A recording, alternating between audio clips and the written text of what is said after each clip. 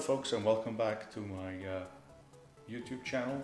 This is Moshix, and today I'm gonna get back to some of the emails and comments I received from people asking me to make a video about how to configure MVS 3.8 and make it do things at IPL time or even after. For instance, how to configure Jest 2, how to configure certain aspects of timekeeping within MVS, etc. So I thought we'll do that, and for that purpose I just downloaded a fresh copy of MVS 3.8 update 8. Let me see if I can show you the update version here. Yeah, here it is. This is the update version 8. That's the latest version we got from Jürgen. Jürgen has been working for the last 6-7 months on update 9, and I've been testing some of the stuff he's put in, and some people found some bugs, and some people have actually improved some of the software installed in update 9. For instance, the Pascal compiler, for instance. There was recently a bug or an improvement for the Algo compiler, and many other things in update 9, but that's still forthcoming, and I hope it's going to release that in the next 2-3 months. But so what we have right now is a fresh new copy of TK4 MVS 3.8 update 8, and that's what we're going to work on. And I just IPL'd it for the first time, and remember, whenever we have a fresh copy of a TK4, we switch to from unattended mode to console mode, and I did it just prior to starting this MVS instance, and then I connected with it to a local host port 3270, as you can see here. So how do we configure the behavior and the features of MVS 3.8? So let's log in here. Obviously the password here is going to be still the standard password. Alright, so as I've said many times in many other videos, I only work almost exclusively with RFE. RPF is, in my eyes, a waste of time. I do use the IMON system monitor quite a bit by Greg Price. It's a great tool. I don't use Q so much. Sometimes you have to for certain things, but I use option 3.8 in RFE if I need to look at the spool. Anyway, so let's get in here, and everything always starts with a DS list, as people call it, in 3.4. And so in MVS, and even in later versions, such as in OS 390 and ZOS, most of the configuration of the operating system is held in a library called SYS1.PARMLIB. If you go to PARMLIB, now in MVS there's only this one. I'm sure we don't have a SYS2. Yeah, there's only this one. If you go to ZOS or OS 390, they concatenate. That's a correct term here in the MVS world, in the mainframe world, concatenation of system data sets. So it could be called many other things. For instance, it could be called SYS2 or ZOS, I don't know, 2.3 PARMLIB. But it always starts at IPL time. The very first things the operating reads and opens on the disk is SYS1.PARMLIB. That hasn't changed in well, 40 years, I guess. So let's go and see what's in there. And during this video today, we're going to go and explore the most important members in this configuration partition data set. So let's go in there and let's do an edit. By the way, we can see here, first of all, off the bat, this volumes resides on the MVS resident volume, and I think that's a hard requirement. It needs to be on the same volume from where you IPL, because I think during IPL, MVS doesn't actually read the catalog yet to find it. It just assumes it's on the same volume. It's not that big of a PDS. And here you can see here partition organized. That means it's a PDS.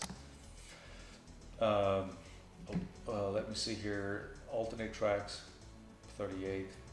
It's a classic card deck, so 80 record length and block size 80. That's a little weird, but that's how it's done. And then fixed, non-blocked. So this is the one thing that stands out here. It's not fixed block, it's just fixed. And I guess that's why the block size is 80. So let's go in there and see what we got. All right, so here we have how many data sets, how many members? I would say roughly about 30, 32 members. And what I'm going to do now is go through most of this and tell you what they do, so that we can, if you understand what they do to each one of those members, then we can start to change MVS to do things the way we want. So let's go in the first one, command 00, command 01, and 2 here, right? Highlighting here with my mouse. Those are commands, and that's why it's called command, that are issued immediately after initialization of the nucleus. So those commands are, MVS takes what's written in those and issues those immediately after the nucleus is up and running. So what we see here is we have, in this case, a start. These are commands as you would type them on the console. So start command 1 and start BSP pilot. So those are this is the autopilot that comes with TK4 as programmed by Balker Bandke. That's the autopilot that answers to MVS requests and allows us to have a high level of automation inside. This works with the Hercules emulator to issue commands to MVS. And then once we have these two run, and we can see that they're running because, what is this? Snooze. So if we do here AL, we see that yes, command 1, that's the issue, that's what issues the commands to MVS, and the BSP pilot that talks to the automation in Hercules. Those two have started, and then immediately after we see JES2 with warm, no request. Now, one thing you could do here is, so you don't fill up the spool, you can just write cold, or actually format no request. Okay. Now, if you know that whenever you're not sure about the change, you can always issue a cancel command. Yeah, that's what I thought. There's 2 apostrophes here because one closes this one and one closes this one. So let's just change it so that we say format no request. Okay, so that it will always cold. It was always cold start JES2. Okay, now we'll first change, and then we have other initialization options, but it will, in our case, it will always read to the 00. Then we have this EDT00.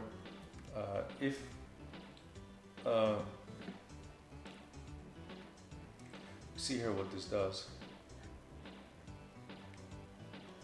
It tells us which one of these volumes are being used for what purpose.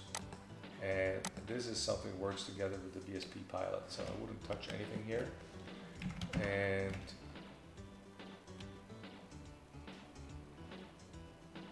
the minimum stop number of the exhibit exceptions. Okay, so here also nothing that I would suggest changing. Now GTF-PARM, this controls the General Tracing Facility. That's what GTF stands for, General Tracing Facility. MVS has a very, very extensive tracing facility, so that if you have some strange behavior, you could run the GTF and trace every little thing that happens inside the operating system. Obviously, it will slow down the execution of jobs quite a bit, but you can see anything that happens in there.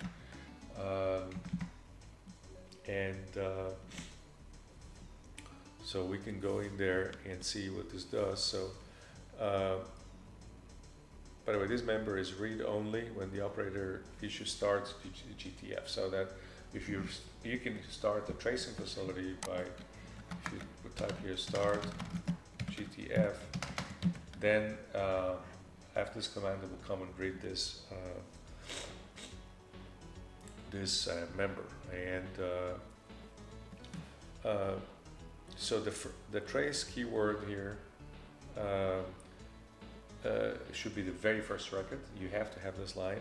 The second and other records here can only contain prompting keywords, and I'll get into that, what it means. So here you have things like SYS, request comprehensive recording for 6 system events, IO, start IO, service call, which is kind of like almost a signal in the Linux world, the Unix world, program external interruptions, and entry to recovery routines, RR. But here what we have is SYS-M, which means is similar. SYS-M is similar to the SYS, except that minimal trace records are recorded for the 6 events. So we still have the same 6 events that we trace: IO, start IO, service call, program external interruptions, but there's less information being traced. Then we have USR. USR means request that the user data passed to GDF with the gtrace command be recorded. TRC requests that traced events, included those related to GTF processing itself. If this is not specified, then the general tracing facility related events will be excluded from the trace output. Then we have DSP, which in our word here means so it will trace the SRBs, the service request blocks, and the task control block request. And PCI interruptions, that's one option here for the trace, which means that PCI interruptions will be recorded in the same format as IO trace records. And I just don't know what PCI is in this case. And then we have SRM, request a trace entry each time that the system resource manager is invoked. SRM is the resource manager of MVS, and every time that is invoked, it will also print the trace line. So I would, for instance, you could easily just remove this here. If you wanted to have less information, you can trace record. And again, you start with start GTF and stop GTF. But I just, in this case, I leave it. Then we have IEA ABD00. Now, what is that? That is the default parameters for systems. If you saw one of my other videos on how to produce data as dumps for your failing programs, for abandoning programs, then this is what controls it. So you have a line here that says what needs to go into the dump being produced. And so we have LSQA, which is the local system queue area for the address space, including the subpools 229, I think, and 230 are being included. CB would be the control blocks related to the failing task, which absolutely are required. And Q, obviously, in Q control blocks, those are locking control blocks for being present in the same task. If you want, it's almost like a system call or a signal in the Unix world to lock something. The TRT is related again to the general tracing facility, and then we have ERR is a recovery termination control blocks. As you know, when an address space is abandoned, there's some error recovery routines being invoked, and so in the dump we will print those as well. And then the data management, which is the usual control blocks relating to writing to and from disk or tape. So you have the DCBs, the data event block, and the IOB. All those blocks will go into it. And then PData, which is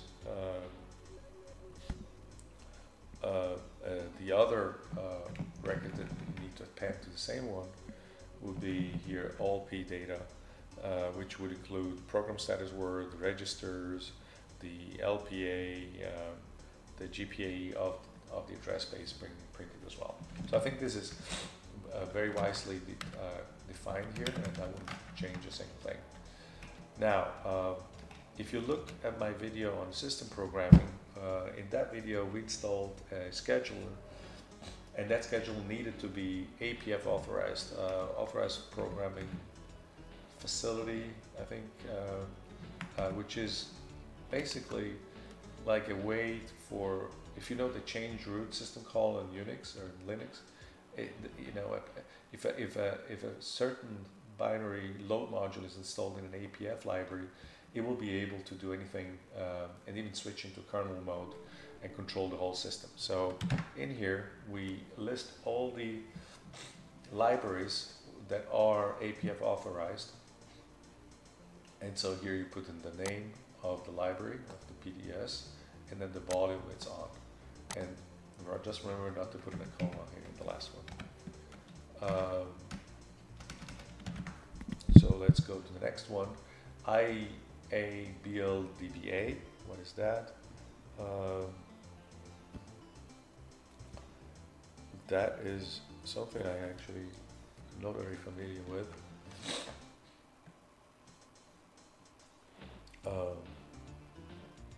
Oh, okay. This is the modules. So all these modules need to be placed in a resident BLDL table to speed up things. So this is just all execution modules from these libraries from SystemLink. Just a way to accelerate certain things. Again, one of this, and here you have more. So all these libraries here put log modules into memory for faster access. Here we have another dump for, oh, this is what controls SYS1.PARMLIB. Okay, so the one we saw before, this one controls sys event, the DD for sys event. This one controls the one for SYS1.PARMLIB. And then we should have one more for sysmdump. If you define that in your JCL, then this is what's going to get invoked. And here again we say what part of the operand of the address space are going to put into it. Very similar to what I outlined before. This fix is something that outlines which load modules need to be fixed in memory so they're not swapped out. And so it's SYS1.PARMLIB for good reasons, because when you have an interrupt, then SYS1.PARMLIB is going to be read, and you don't want certain things to be read from disk, because you may get into strange situations where you may not be able to read from disk because you're in SVC and in nucleus mode. So that's why this what's in here is going to be fixed in memory and not swapped out. IPS, this is related to SRM performance options. So this is how we do scheduling. This refers to the scheduler, to the MVS scheduler, and what classes of workloads there are. So there's batch, second period batch.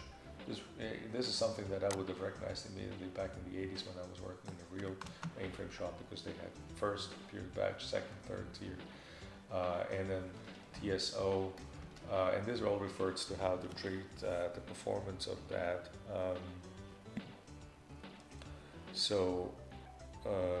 And by the way, this also comes from the days when IMS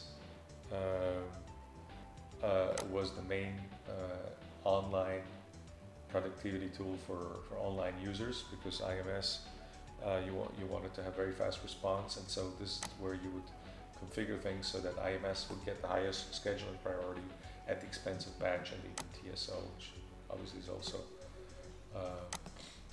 an online environment. So here, we define certain coefficients, CPU, input output. I don't know what MSO stand for, I forgot about that. And then here we have performance objectives. Okay, this is how you specify performance objective. And then we will have some constraints, which specify the constraints of a particular domain. So here we have domains, and then they specify the constraints.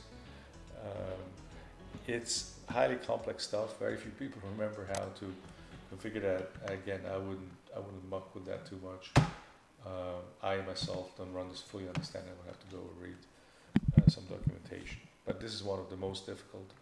The IPS here is one of the most difficult configuration members. Then we have IEA LOD00. So these contains a list of modules that need to be placed in the link pack area, LPA, which is defined once. And so for this module is going to be placed in the LPA.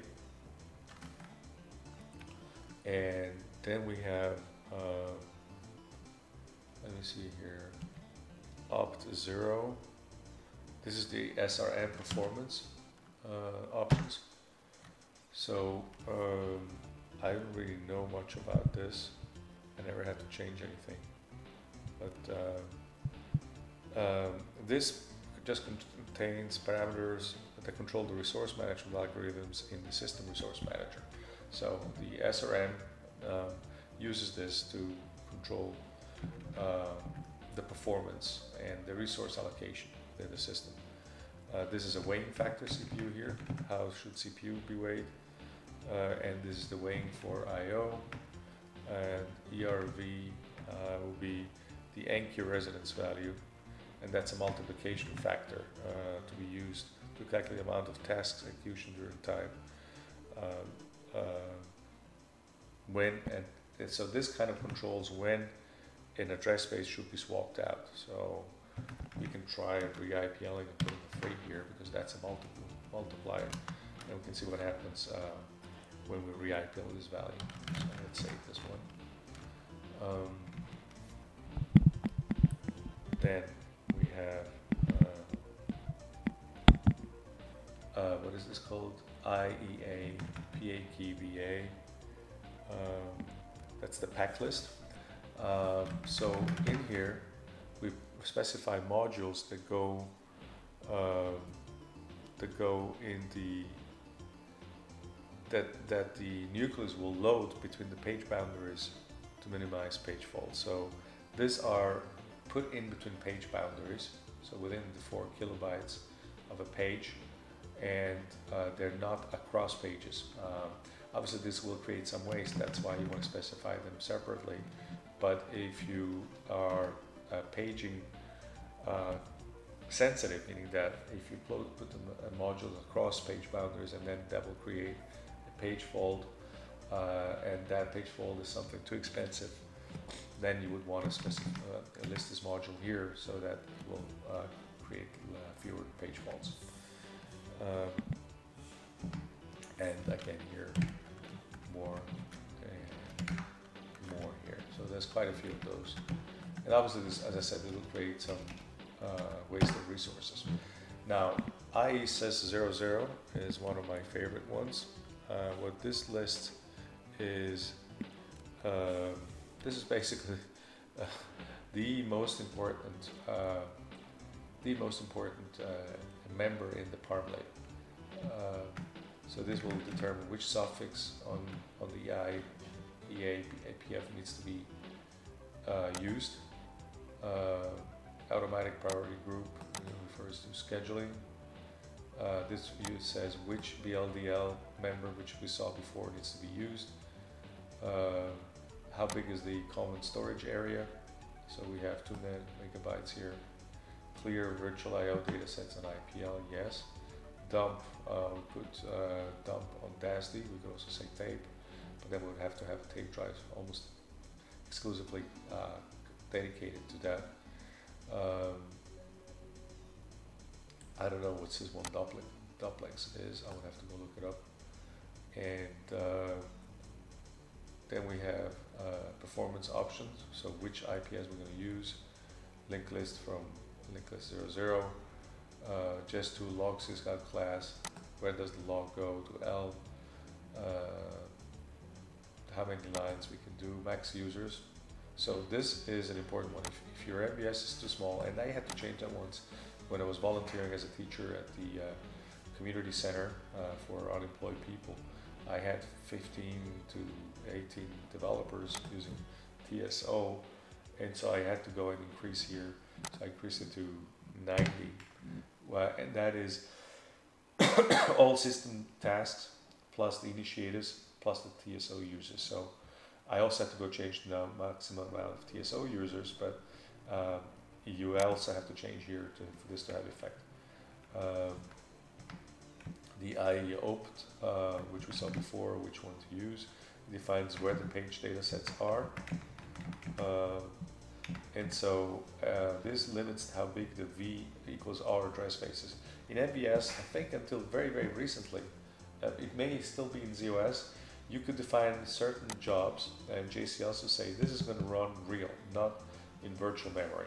And obviously if you run one address space in real memory, not in virtual memory, you limit memory for all the other address spaces. But there's certain applications that needed to run real without paging. And so here you want to say what is the maximum size in kilobytes for address spaces running V equals R. Obviously it's a little small, so I just increased it to 528 kilobytes. Where SMF reads from, so it will be SMF PRM00. We get to that in a second. System queue area, add 364 characters of the SQA. This is the swap volume, the volume attribute list, which is where we define all the DASTs. Default rigid size for V equals R, so we can actually make it now a little bit bigger. Number of VTO buffers. That is something that I've occasionally run into a limitation of, so let me change it to 350. A number of reply buffers, let's change it to 20. So I made some line configuration here, let's save it. And let's get to the next one. This is TSO. IKJ, you know, is always TSO. So this specifies parameters for TSO and for TCAM. There's buffer sizes here, various things. I would just recommend not to change much here because this needs to work properly, otherwise you will not be able to log into TSO anymore. This is an IPC. What is that again? I don't really know this member. I have to admit, I will have to research for and put it in the comments below. Then we have. So the next member we're going to look at is going to be this one here, IBM F100, and the MF1 kind of gives it away. MF1 is the SMF reporting tool, and so here we kind of describe what kind of information we're going to be collecting,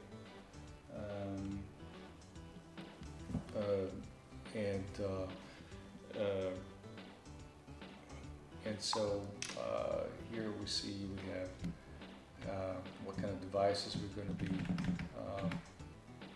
measuring. And then we have the sample at 250 millisecond intervals, and I don't like that. It's a little bit too much every quarter of a second, so I put it usually at 750. I'm sure there's a good reason why you're going to put in 250, and he knows way more than me. But and the other thing is that I don't like is it reports every 50 minutes, and it's annoying. As you can see here in this window, we already have like dozens of MF1 reports. And so I like to change it to 90 minutes so that we don't have as many reports, and also every report will be, for me, more meaningful because it contains more data. So after that we have the link list control data member, and here we have all the data sets that need to be concatenated to the S1 link lib, which is important for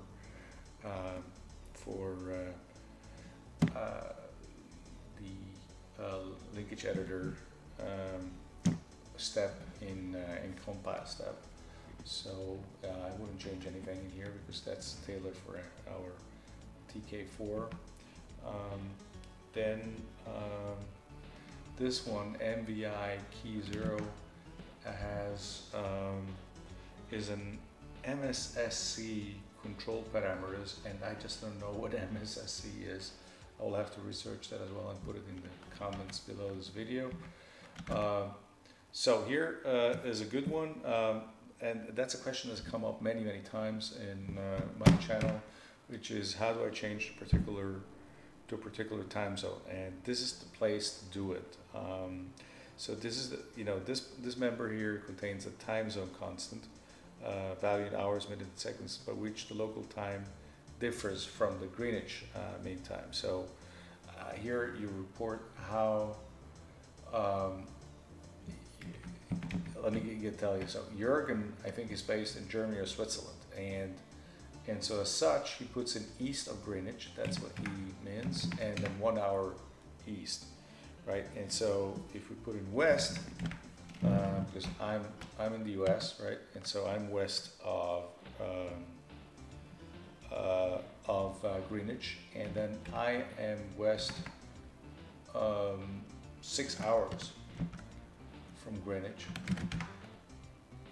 and so that's what I'm going to put in. So now next IPL will be,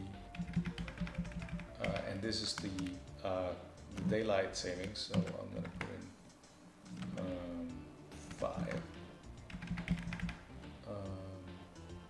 Actually, yeah, 5.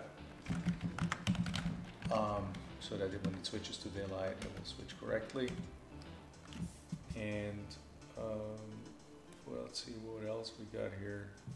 This I don't really know. Stop TCAM NCP. So this is related to the NCP emulation that Jürgen, the maintainer of TK4, put in our TK4. You may not be aware of it, but Jürgen actually wrote a whole 3705 emulator, which is the communication controller from IBM, and which runs its own operating system called NCP, November Charlie Papa, and a network control program. I think that's what it stands for. And so this is a member that controls the activation, deactivation. I wouldn't muck with that at all. This controls if we start RUCF on IPL. Yes, you want to do that. RPF is related to the RPF development environment, and then we have here a bunch of others. This is all related to automation. The CMD1 start of the task that we have running here. So let me show you this. Start a task. CMD1 uses this control members. Then we have the shutdown, shut fast members. So this is the one that controls the shutdown. Whenever you do an S shutdown, S shut fast, or S shut now, that's what happens behind the scenes. So you can go and change here. For instance, terminate in 10 seconds. I'm going to put in here 0.5, and just put 5. Okay, so now this is going to happen much faster, as an example, right? I mean, and by the way, I mean, this SYS1.PARMLIB, it's people out there who know Unix or Linux, this is kind of like the /etc directory in a way, and so you're welcome to change and experiment with things so that it fits what you want to do. This is the SMF recorder control parameter. So as an example, we put in here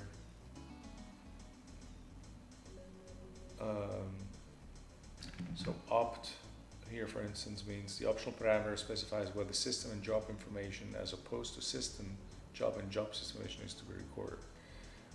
And so if you put in 1, specifies that only the system and job rate information is to be collected by the SMF recorder. If you put in, it will also collect the system job and job step. So you always want to have 2.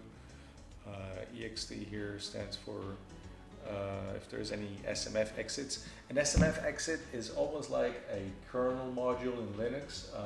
It allows you to change the behavior of the operating system, and so that's what this refers to. JWT is job wait time.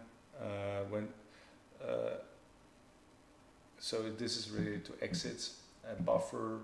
This is the SID, the system ID that we see here. So if I change it to Moshix, then from now the next IPL the system will be called Moshix. The system ID is kind of an important thing, and I like to change it. But some stuff may not work if you change here, so just keep a good backup. Then this, what is this? Yeah, this is the parameter, the member that controls the enabling of the 3705 emulator. And this is TSO. So if you want to add more users, which is what I had to do once here, remember we increased the maximum user plus starter task plus initiators to 90 from 60. And so now I could go here and change it to 60. Also, how long does it wait TSO for disconnect cipher? That's one thing that I like to change here because I need 2 hours.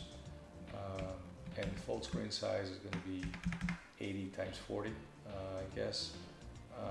So you can change it here. Alright, and then that list is something we discussed in the video where called adding a DASD or disk to your MVS. I'm very briefly going to go into there. If you have a disk that you attach, if you want to have an additional disk, you would first create a disk with dast init, which is a Hercules command. Then you would add it to your Hercules config file. Then you need to initialize it, and then you need to add it to batlist. And then only then is MVS going to be able to work with it. So I suggest you watch the video. I'm going to put a link to the video on adding dasties to MVS. It's beyond the scope for today to go into how to work. But you don't want to make mistakes here. And if you add, always add at the bottom so that at least all the other ones are going to be added at IPL. Don't add at the top.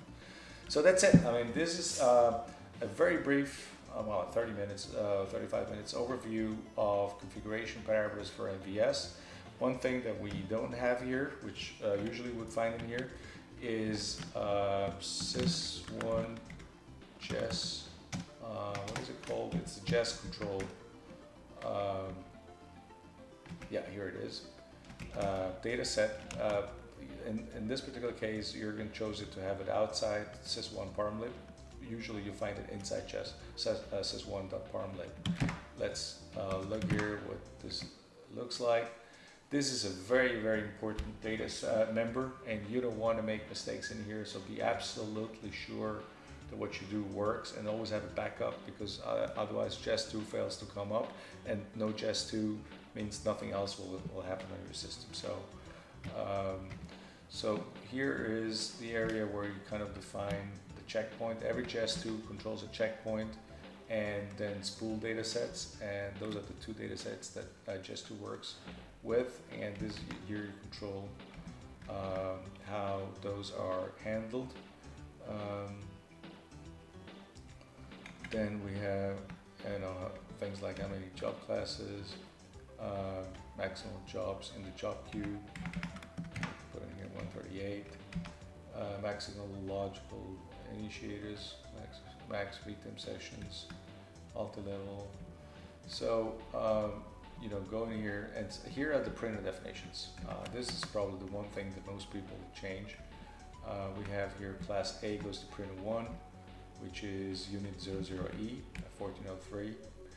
2Z goes to printer 2, which is a 00F, and I think it's a 3211 printer. and then we have class X, which is unit 002. So, you can actually see the devices here. 00 is a 1403, 00F will be a 1403 again, and 002 is a 3211. So these are these files here, and this is how JES2 defines them. Then you have initiators here. I mean, there's a whole lot. It's something that, you know, if you want to be serious about controlling your own MVS environment, you would have to learn this IBM manuals about JES2. The version we're running, I think, is 4.1 or 4.2. So you should be able to find on Beat Sabers the manuals for JES2. But that's something you would need to get absolutely comfortable with, because you will need eventually to make changes. And so all SYS1 here, by the way, is all system data sets that are required for IPL and, you know, the operating system itself, as well as the configuration files in SYS1.PARMLIB and SYS1.JES.PARM. Here we have, for instance, the LPLib, which we saw defined in one of the SYS1.PARMLIB members. This is the link pack area modules that are loaded into the link pack area. As you can see, these are all binaries, right? And I don't necessarily know IEE, what those all stand for. I'm sure they're all somewhere recorded. IGC, I think, is the COBOL compiler. So, I mean, there's a lot of stuff. IST is VTAM, so for sure this is VTAM stuff. And I'm sure we're also going to have some TSO stuff. Yeah, here it is. Yeah. All right, so this is it. If you have any questions about SYS1.PARMLIB, a configuration of MVS, drop me a comment below this video. I'll be putting in the description below the video a link to the adding a DASD video that I created about a month ago. And please do subscribe to my channel to see future videos. And if you like this particular video, press on the like or thumbs up button. And thank you for watching, and I'll see you soon again on my YouTube channel.